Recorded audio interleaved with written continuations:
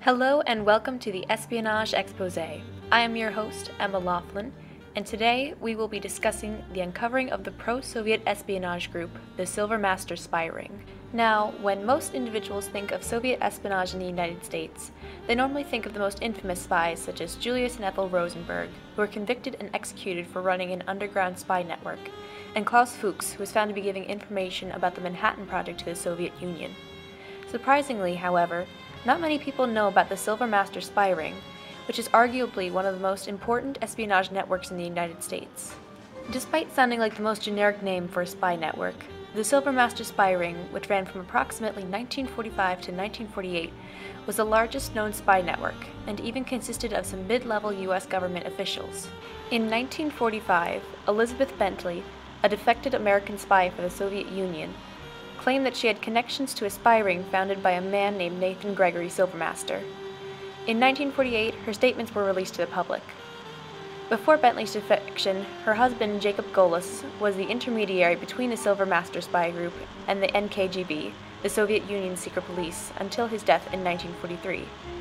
Bentley herself was Golis' assistant until his death, and still continued to work with the group until her defection. Now, it must be mentioned that Elizabeth Bentley's allegations are controversial, as they were not backed up with any evidence at the time. In her allegations, Elizabeth Bentley claimed that multiple U.S. government officials were affiliated with the Silvermaster spy group, including Franklin Delano Roosevelt's advisor in economic affairs, Lachlan Curry, and Assistant Secretary of the Treasury, Harry Dexter White. Both Curry and White denied any allegations of affiliation with the Soviet Union, and even defended Silvermaster when he was accused of espionage. Harry Dexter White testified for himself, but suddenly suffered from a fatal heart attack just a few days after he spoke about his innocence. Lachlan Curry, on the other hand, was forced to become a citizen of Colombia after suspicions of his treachery. After the Silvermaster spy group disbanded, Elizabeth Bentley was asked to be a double agent for the United States.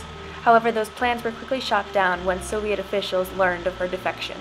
Ultimately, very few members who were accused of affiliation with the Silvermaster group were ever convicted, or even brought to trial. However, that does not mean that the group's act of espionage had no effect on the public view of communism. The uncovering of the Silvermaster spy group, as well as other acts of Soviet espionage by government officials, helped generate fear of the spread of communism, which would eventually lead to the infamous spread of McCarthyism in the 1950s. So, how exactly does this all relate to American imperialism? Looking at the definition of imperialism, which is essentially the things that empires do, one could say that espionage has a huge role in imperialism, whether it is done by the empire or to the empire.